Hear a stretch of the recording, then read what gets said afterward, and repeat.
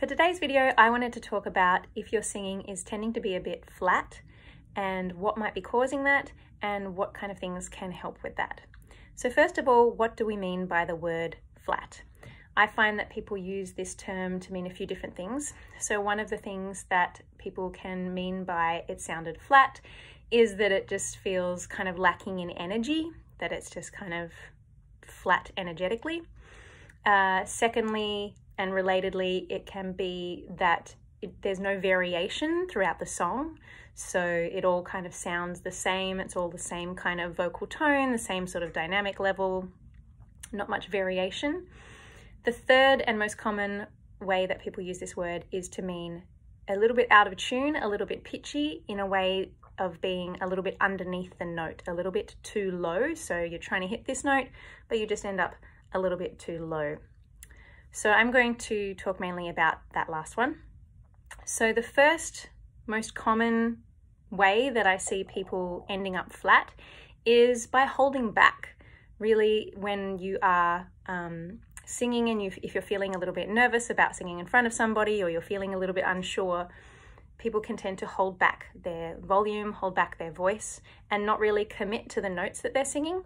So if you're really not committed to what you're singing and you're holding back, that can be something that causes your pitch to be a bit flat. So I'm not suggesting that you then go and start pushing, because conversely, something that often makes people end up a bit sharp, a little bit too high, a little bit above the note, is if they are pushing, particularly like pushing too much air.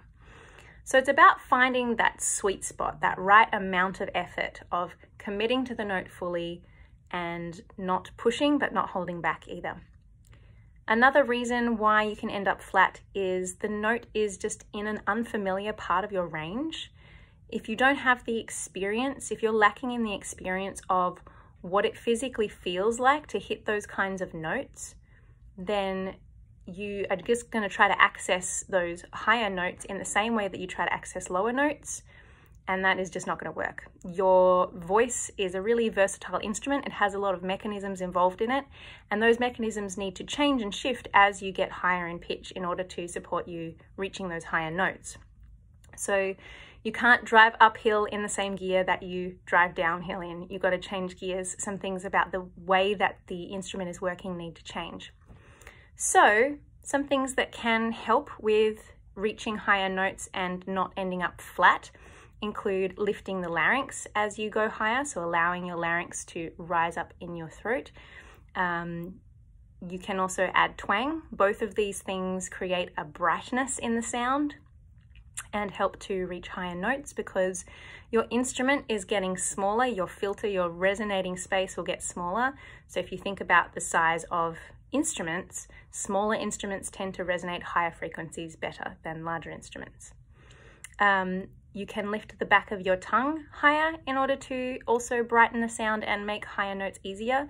The root of the tongue, here's your larynx, your voice box, the root of the tongue sits in the top of the larynx and comes out that way. So if you're trying to reach higher notes and your larynx is trying to lift up to help you reach those higher notes, if your tongue is really low and flat, that can kind of make it harder for the larynx to lift, which can end up creating a bit of flatness in the pitch.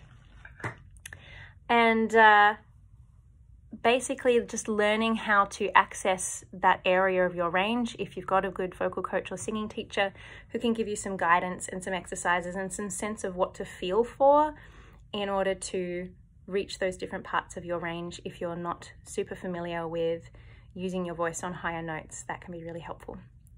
So I hope this video was helpful and you learned something.